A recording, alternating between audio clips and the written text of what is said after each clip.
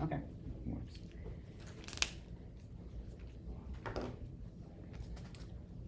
Last time we got to this equation, this differential equation.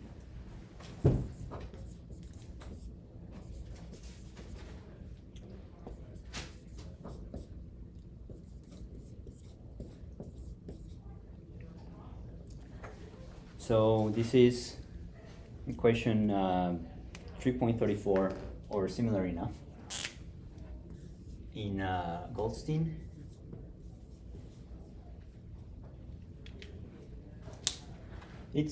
I didn't solve it because you can find it in pretty much every textbook. The solution is u equals a cosine theta plus a little thingy.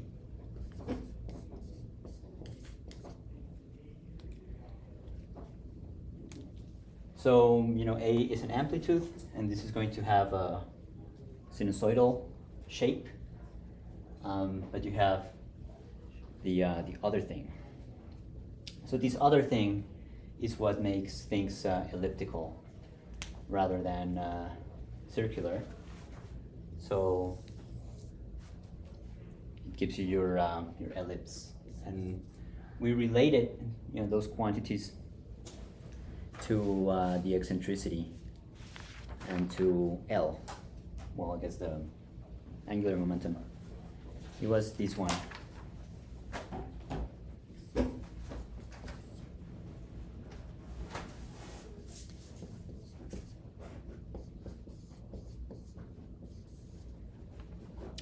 So the angular momentum, which is also related to the energy,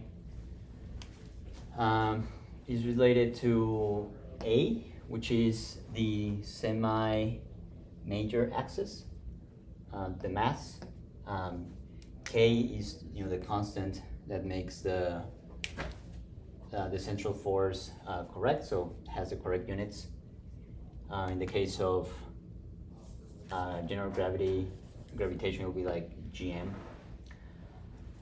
And the eccentricity is the extra part over here between, you know, perfect circle and the radius of a perfect circle and the semi-major axis. So these variables are, you know, some of them are geometrical, like A and E. Some of them are physical, the angular momentum, but all of them are related. We also, yeah, that was mostly it. We talked about the virial theorem. So now we're going to cover a different application of these same ideas, the central force. So it is, I think this one is a little better. I'm gonna use the green one. It's scattering.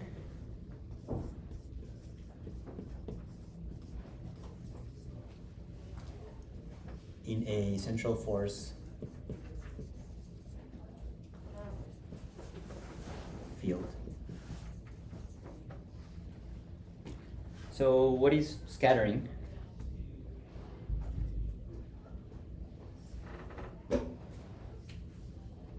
What have you heard, and what objects have you heard can get scattered?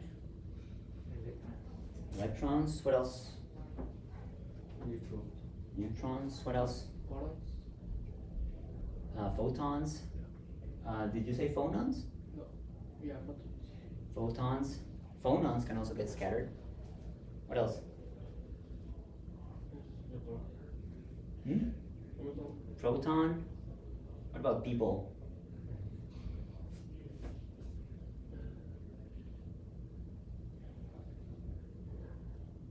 Yeah, of course. So do you expect the scattering of a person? You know, just like you have electrons and photons, persons are the quantum, is the quantum of humanity. So humanity is a continuum, and persons are quanta. So will you expect the scattering to be the same to an electron or a neutron? Why yes or why not? The masses are different and the energies are also different. Yes. So, in general, if you have an electron or a neutron, you're going to have quantum effects, right? If you have something bigger, a person or a planet, then scattering follows the same general rules, but the interactions, are classical. So we can say for sure, if the, I guess in the classical regime, if your electron comes in this direction, then it's going to end, we know exactly where it's going to end. But if you have, a photon getting diffracted or something, then you will have your probability wave. So electrons, photons, protons, planets, everything can get scattered by a central force. So, in the case of an electron, what could provide that central force? Well, most likely it's going to be some Coulomb interaction. What about for planets?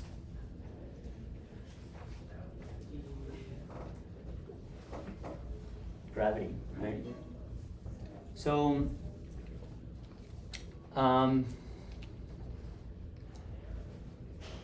if we have, this is the center, it's supposed to be a point. I'm making it bigger here. This is the center of the force field. If it is attractive, then you might have, let's say this is the sun, and there's a meteorite. It's going to be coming or moving kind of like this, right?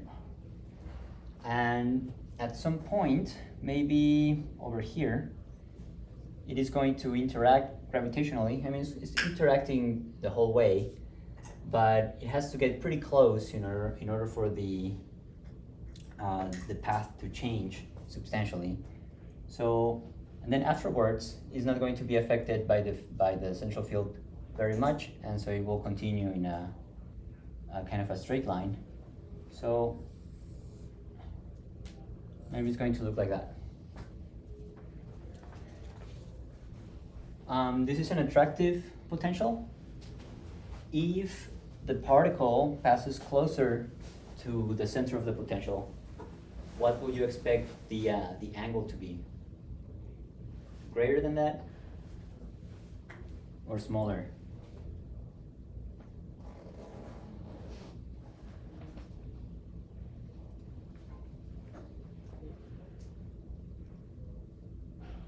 I'm going to draw it kind of parallel to this one. The interaction is going to start relatively earlier because it is closer. So maybe this one's going to look, well, physics doesn't let you do that.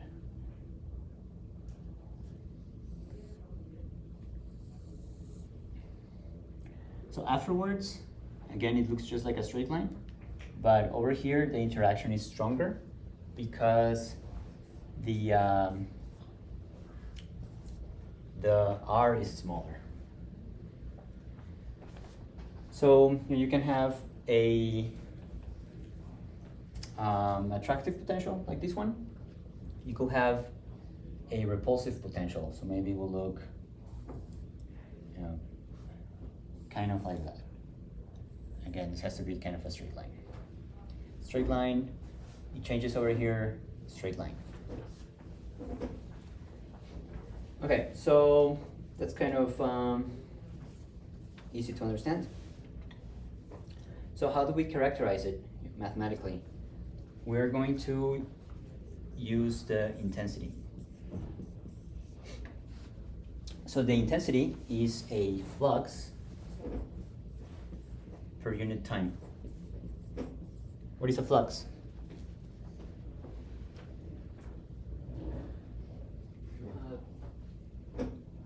The amount of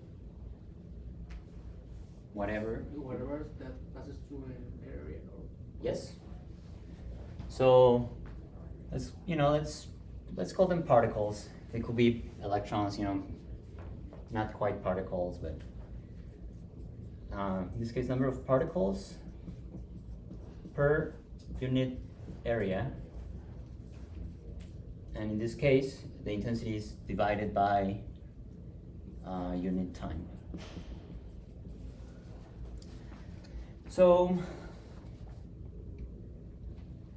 in general, the outgoing path is going to be different than the from the incoming path. And we need to define another quantity. We have a unit area over there. So we're going to be using sigma of omega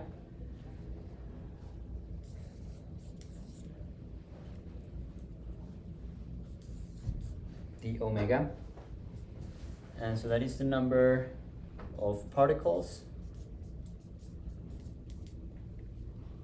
scattered into a solid angle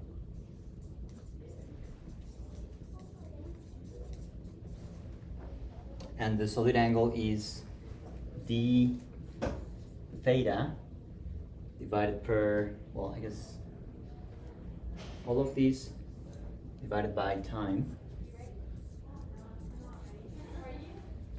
So we're looking at, it doesn't have to be like instantaneous snapshots. You can say, oh, what happens in this second. So it can be a little bit more of an average. And all of these is divided by the incident. Sorry, is that sigma? Is that sigma? Sigma, yes. Stands for S, scattering. Incident intensity. Okay, so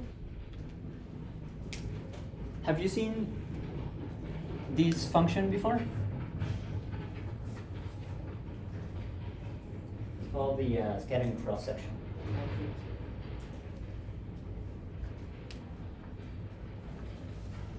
If you do, I guess any kind of scattering, neutron scattering, proton scattering. So we would see like in Raman scattering when you're studying that stuff. Yeah, remind me, what is Raman scattering? It's like photons with phonons? You excite a material with photons and it releases another photon.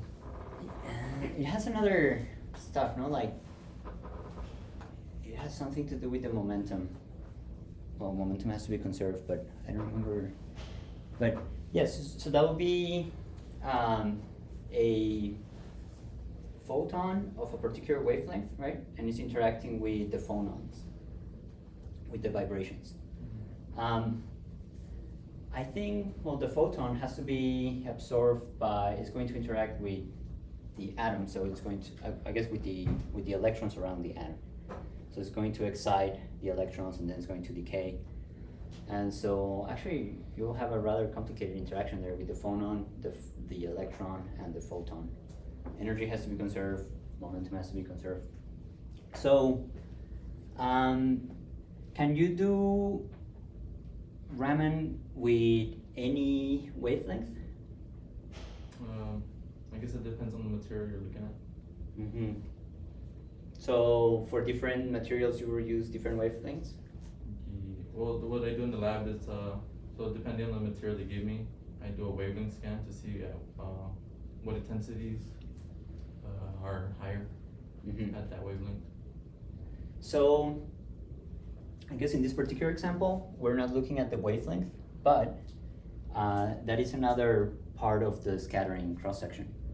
So the scattering cross-section is going to be different for different wavelengths. The photons are going to see different things depending on what their wavelength is. And you know, for neutrons, for example, because you have these quantum effects, the scattering cross-section is actually negative for some elements. I think for hydrogen, I don't know if you guys do neutron scattering. And so that has to do with the phase of the wave function, like it is moved backwards. So there's a lot of information that you can get from these scattering cross-sections. So we're going to learn, I guess, how to set up the problem in the general case.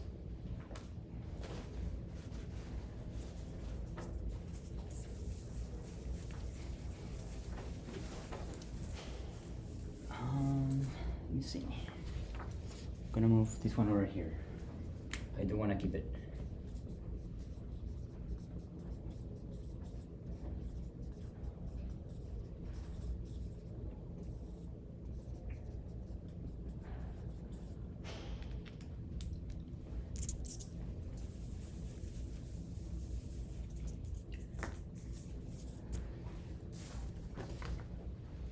So first we're going to look at d omega.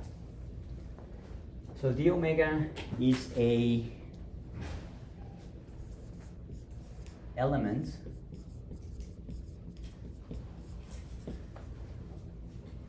of solid angle.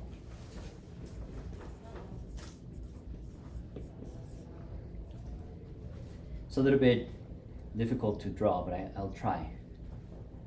You have the center of your potential over here, and you're going to send your particle along this path. It's going to interact, and let's say that it's repulsive, so it's going to move like this, like that.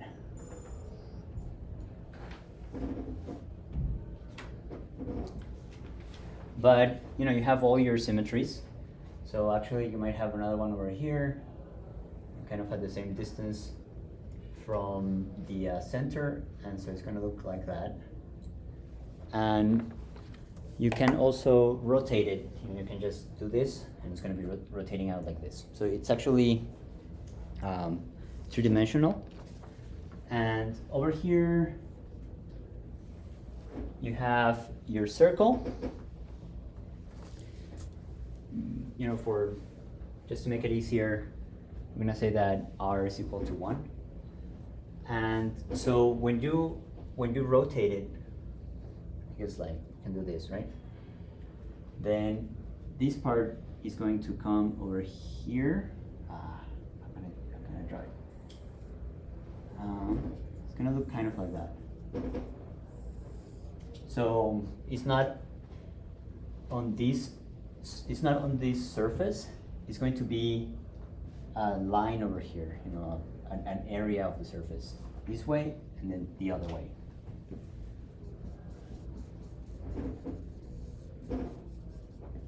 So it's going to look kind of like that. We have our angle over here. This is capital theta.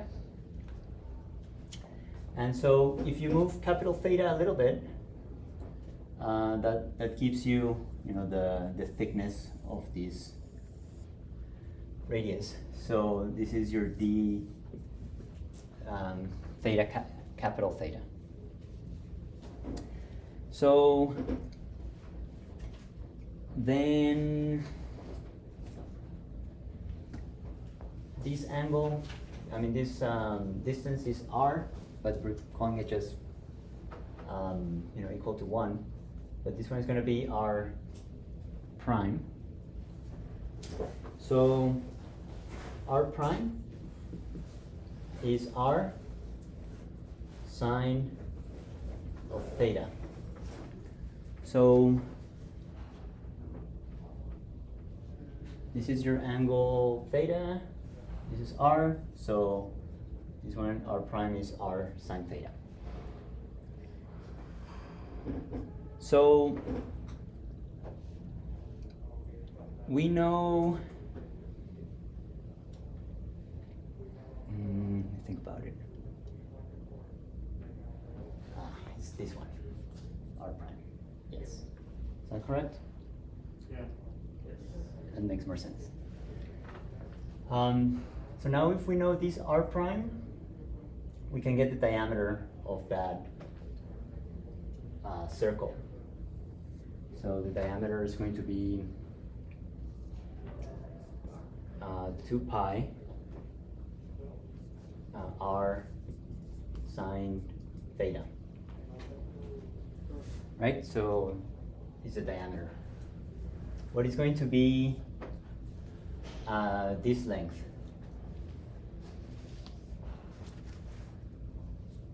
We're drawing this circle over here, or this. I guess you can take it out and it's not going to be a circle anymore. It's going to be a square rectangle. So this is one measure. What is the other one? It's d theta. Right? So this is your cross section.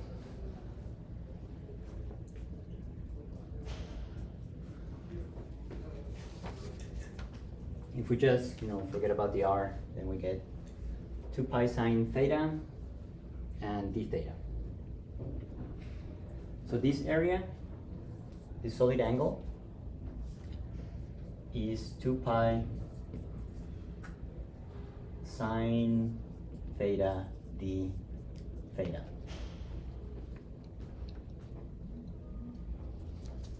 So when you send some particles in this direction, they're going to be in between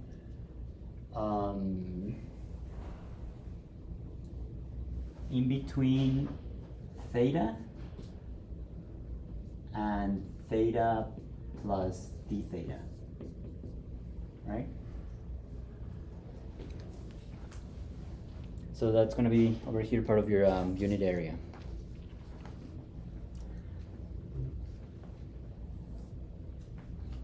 So now let's talk about, this one is called the unit, the impact parameter. I think it's kind of a weird name.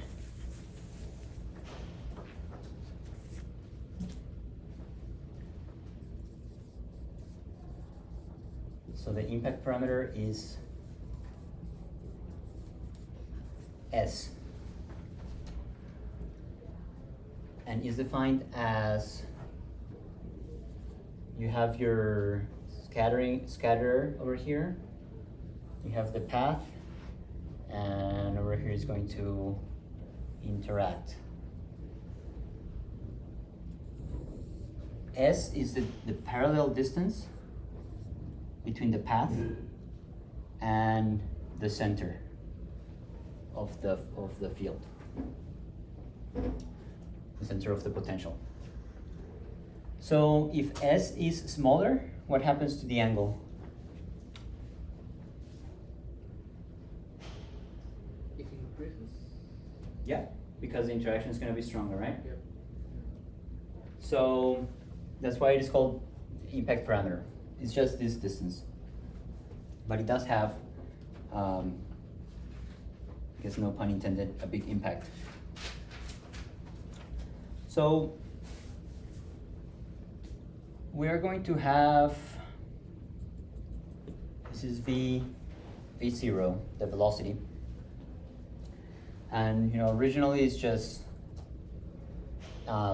perpendicular to the distance. So the angular momentum, which is conserved, the magnitude is R cross P. So the magnitude, actually is what we want, is magnitude of R, magnitude of P, what else?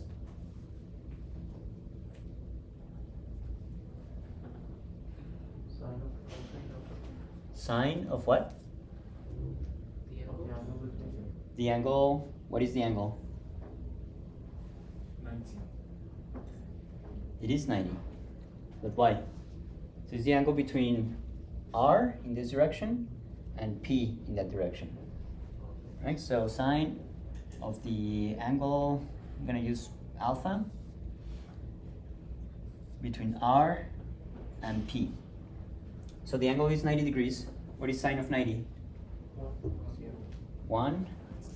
So we can put it here. I mean, we can get rid of it. This distance R is S. P is just M times V naught. So that is the angular momentum. The energy is also going to be conserved, and when we're really far away, what is the potential energy?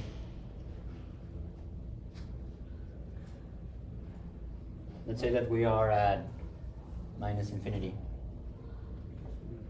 0. 0. What about after it interacts and goes away to plus infinity? 0. 0. So we can assume, except maybe for that very, very, very brief interaction time, the energy is just kinetic energy. So E equals 1/2 of mv naught squared. So 2E divided by m, square root of that, is the velocity. And so L, the angular momentum, is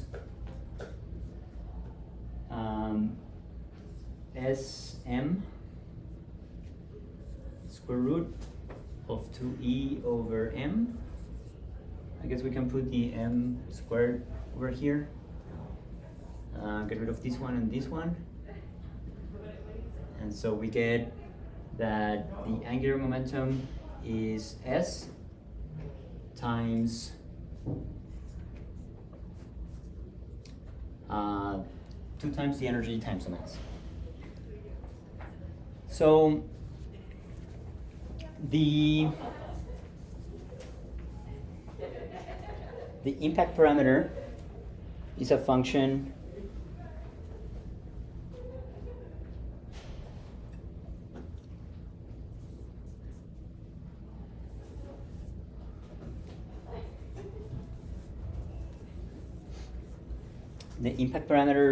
of the angular momentum and the energy.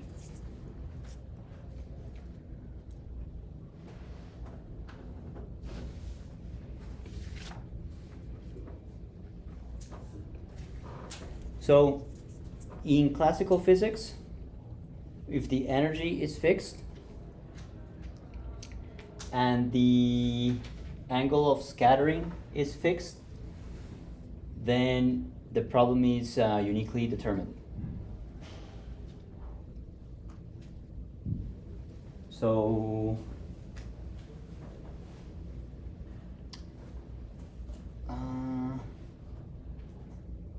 incident energy, wait, it's the, yes, incident energy. So that'll be the kinetic energy, and S, how close it's gonna get to the center of the potential. With those two parameters, you know exactly what this angle theta is going to be. If you have, if quantum mechanics matters, then you don't necessarily, you're not necessarily going to get theta, one value. You're going to get a distribution. Other than that, the math stays the same. So this means that I'm going to put this over here.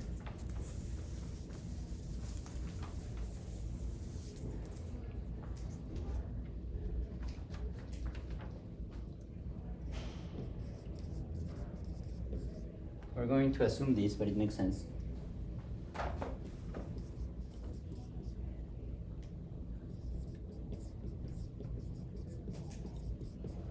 Different values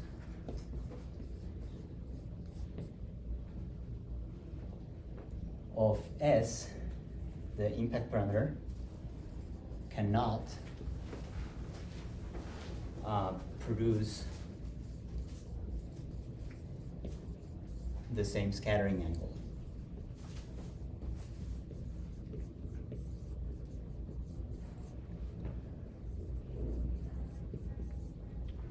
So if S is this value, then this is going to be theta. If S is half, then theta is going to be greater. It's not going to be equal to this one. And if S is even larger than this, then it might look like this. So this angle theta is smaller. It is not equal to this one or to this one. So what you're assuming is that for each value of S, you have a different value of theta.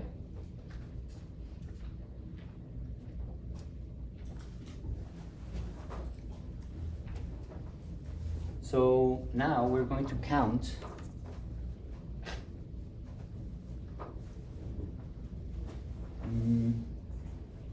actually I'm going to, where should I put it?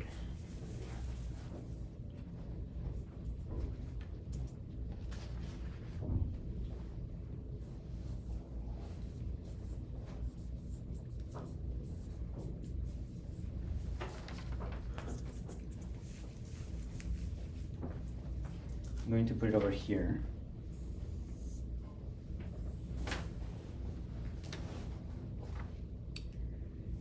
The number of particles scattered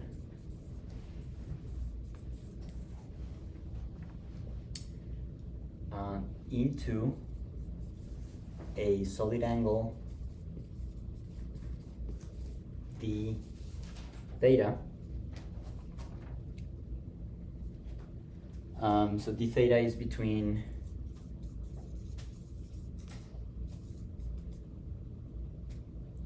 d omega is between theta and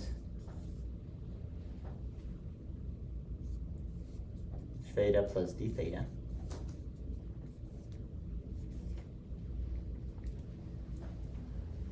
Is the same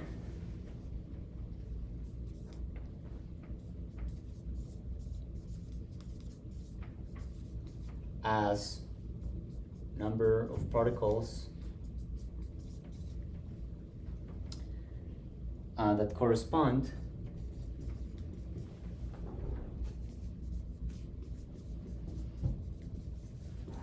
to whatever you have over here, S plus ds. So this makes a lot of sense. We counted, or we derived what was this d omega, the solid angle, and if you assume that for each value of S there's a different value of theta, then the particles that you shoot into your potential over here, whatever comes in has to come out. Conservation of particles. So what is this S and ds? I'm going to, I guess I can draw it over here.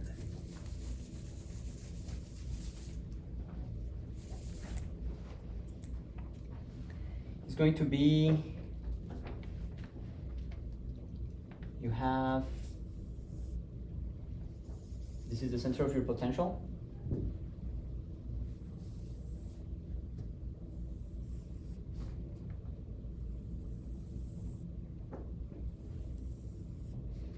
It's gonna look like that. So we're going to look at S plus delta S. So let's say this one and this one. And you can rotate it so it comes out, right? And it's going to form another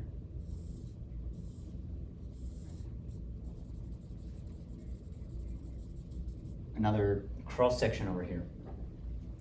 So when it was coming out, it was over here.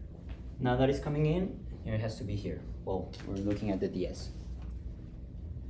So the radius is s, plus the ds, but the diameter is going to be 2 pi s. So we can extend it. It's 2 pi s. And what is the other dimension? Yes, good. So we have another area. So by conservation of particles, 2 pi s ds.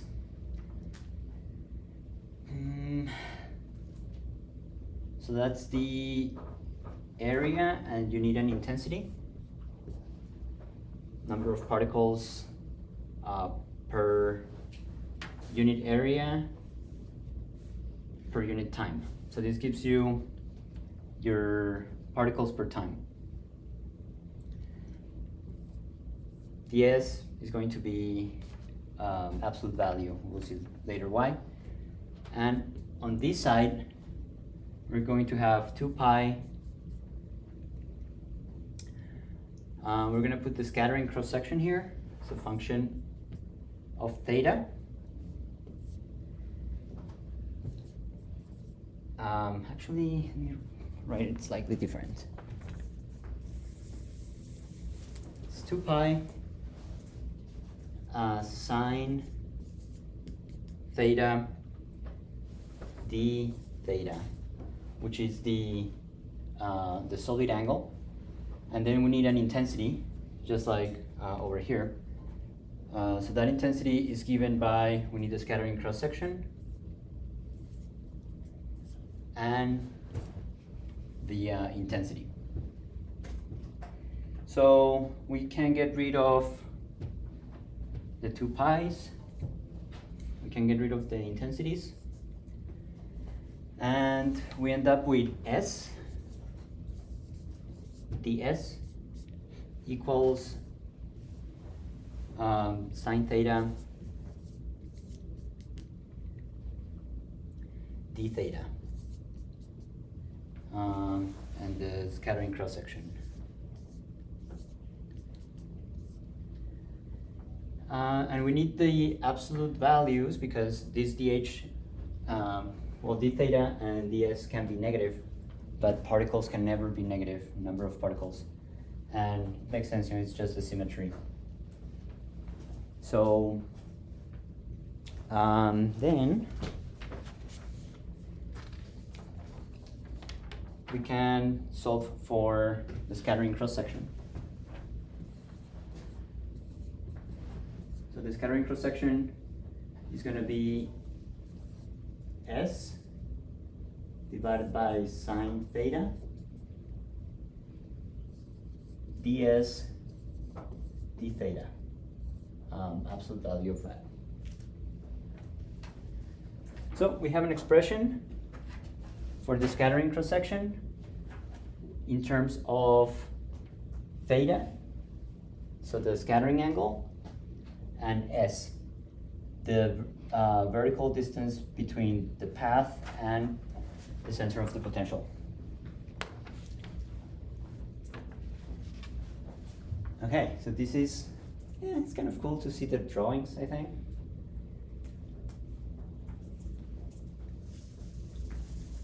It's not super easy to imagine everything. So if we have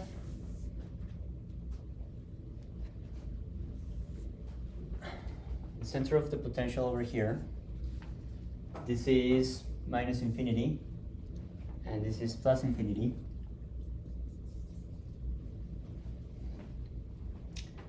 At minus infinity, it has to touch this line, and at plus infinity, it has to touch this line. Over here, the path is going to be a little different, you know, because it's being repelled by the potential. So it has to look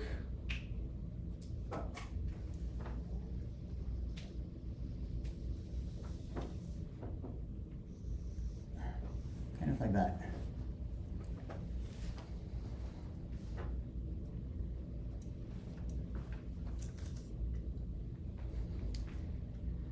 So this angle, I can use the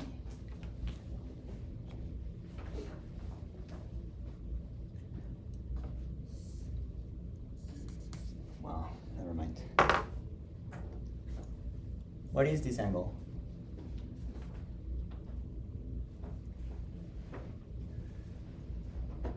Look at our drawings.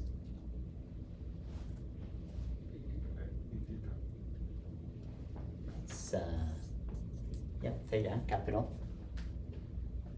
There is a distance over here. We can call it, I guess it is Rm. Is the distance of closest approach, the closest that the particle is to the center of the potential. And this is going to make an angle psi in this direction and the same one in this direction.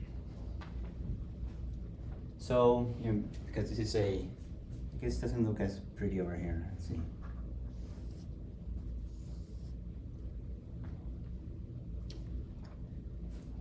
It is Rm, so these two have to be equal angles. So then theta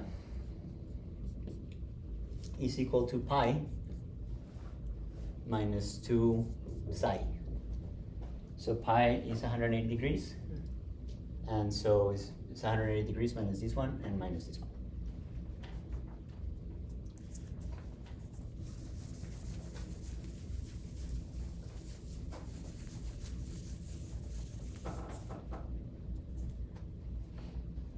From our Keplerian orbits,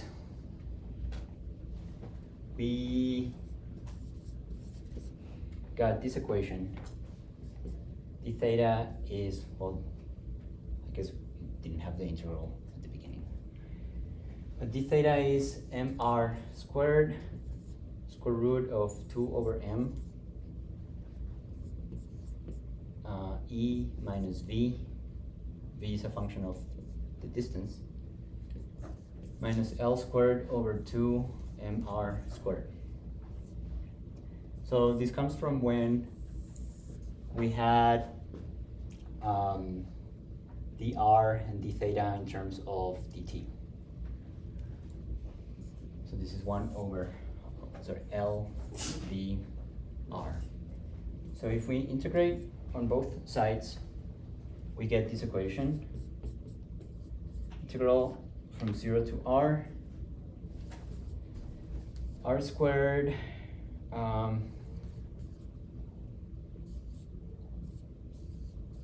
guess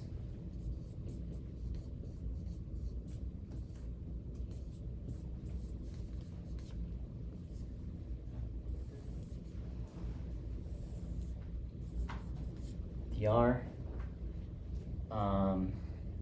plus, it's fine, I'm gonna do it this way.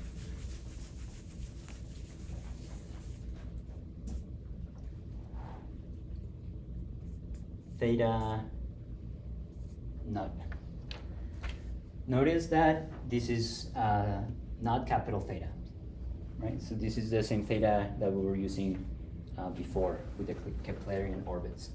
So the angle between, I guess, in the orbit, this will be theta.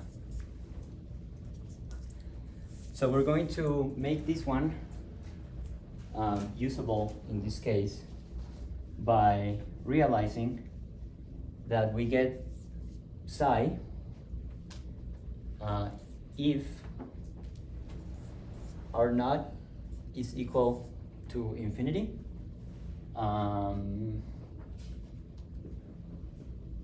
Should be minus infinity. And theta naught will be theta, pi. So 180 degrees.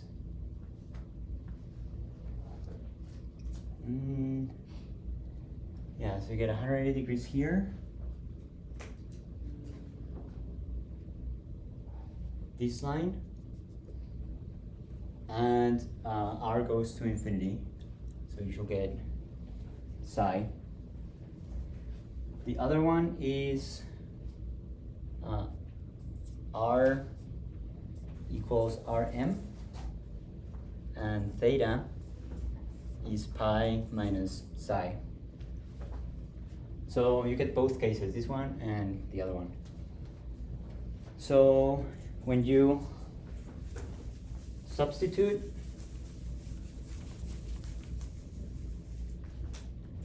you get this equation. Pi minus psi, integral from infinity to Rm,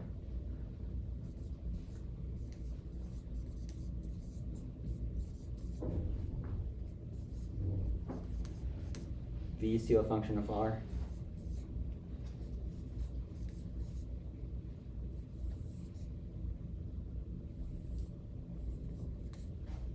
plus pi. So I guess you can switch this one and make it negative and then get rid of the pi's. So this one is from Rm to infinity. I guess the rest looks the same. So it's R squared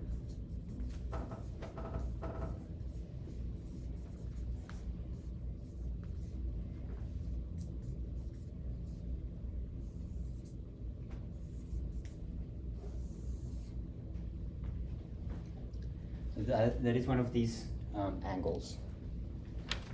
So finally,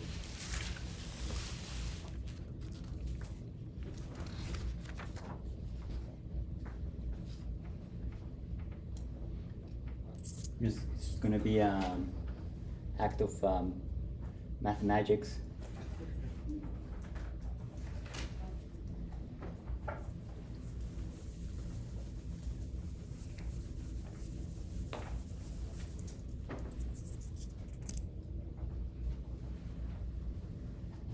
We can relate psi to theta. So it's just, pi minus twice of that. So then we can get the angle theta, which is a function of the impact factor, is going to be equal to pi minus 2 integral from the closest approach to infinity of R. Oops, I don't think my algebra is complete here, so I'm gonna write it like this. 0 um, this 2 goes here. This is S du 1 minus V, which is a function of u, over E, minus S squared u squared. So u, just like in the differential equation that we saw at the beginning, is 1 over r. So the substitution was made here already. So you can get the scattering angle as a function of the impact parameter, which includes the velocity, right? So the energy, and you get it with this integral, assuming that you have a Keplerian interaction between the incident particle and the potential. So this is kind of cool because, well, this potential, you know, can have a different dependencies on r. Could be, you know, 1 over r if it's the force is inverse squared, or it could be, you know, 1 over r squared if it's a little tighter and stronger. You can have a combination, you know.